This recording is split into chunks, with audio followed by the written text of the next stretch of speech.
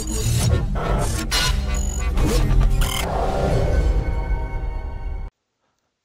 guys, Mike here at MSC Tutorials, and welcome back to a new video. Alright, today we're going to address a subscriber request, and the question that I got actually from multiple people is to explain the Mental Ray Shader MIA Material X presets. Okay, so what is that? Well, if we take one of these objects here, and I got 18 set up because we've got 18 different presets. If I select this guy and I right click and go to Assign New Material, and I type in MIA, I can select MIA underscore material underscore X, right? Now when I select that and I go into my attribute editor, I got my material tab and I got a button for presets. And when I go through this list, I have chrome, copper, frosted glass, GlassPhysical, GlassSolid, GlassThick, GlassThin, Glazedceramic, GlossyFinish, GlossyPlastic, MatteFinish, MattPlastic, PearlFinish, rubber, SatinedMetal, TranslucentPlasticFilmLightBlur, and TranslucentPlasticFilm, no idea how to pronounce that, Opalecent, and water. Okay. Now, besides these presets, you can all adjust these settings on them as well.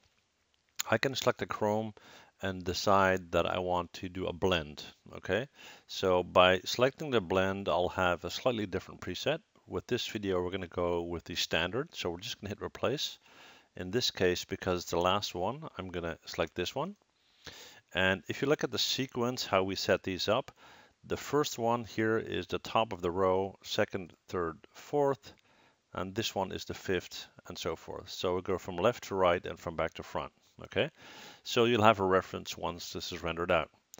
As far as the scene is concerned, I got a ground plane. I applied a Fong E material to it in black. I got 3 area lights going on, and only the one up front here is casting ray trace shadows. The other 2 are not, and I do not have any other light going on or image-based lighting or something like that. Okay. So what I'm simply going to do is I'm going to render these out, so you will have a reference of what each preset is. And that said, you can use MIA Material X to pretty much create any type of material you want. So feel free to try these out, tweak the settings. You don't have to use the preset. You can change, reflectivity and so forth. So I'm going to pause the video, render this out, and you'll see the result in a sec. And before we do that, let's have a look at the render settings. Okay, so obviously I'm going to select Mental Ray because it's a Mental Ray material. I'm going to go to my Common tab. The size of the image, HD 1080, sorry.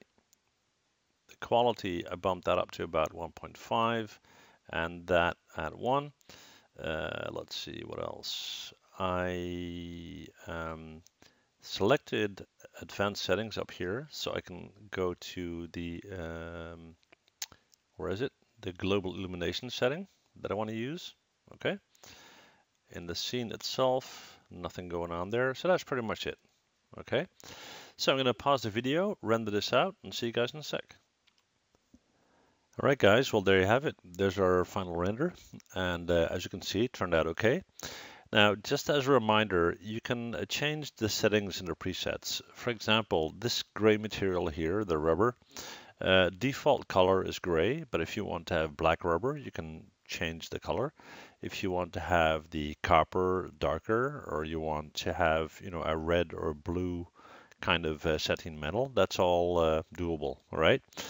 So what I'm going to do is I'm going to post this image on my website, and the link to my website, you can find that below, and I'll list all the names of the different materials so you can use this as a reference. And that's it. This is the the end of the tutorial. If you got any questions, let me know. And that said, thank you guys for watching, and I'd love to see you guys again. Bye.